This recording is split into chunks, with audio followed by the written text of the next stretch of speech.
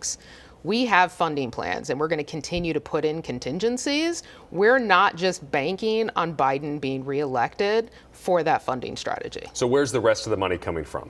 It's what we're putting together right now. We have additional applications that are still in that we're waiting to hear back from. You were, by the way, if I'm not mistaken, you were a guest of Congressman Richie Neal at the State of the Union, yes. Right? So a front row seat at the partisan divide. It was right at your feet. What did you take away from the experience? I mean, it was amazing, but I think anyone that has seen the State of the Union in previous years, it was a very different feel.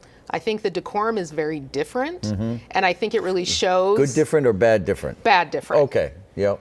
And I think everyone saw that watching it on TV. It was even more contentious in person. Before we move on, though, quickly from the Cape Bridges, any chance those get a toll on them in the future? We are not looking at that at this point. At this point, but you're not ruling it out?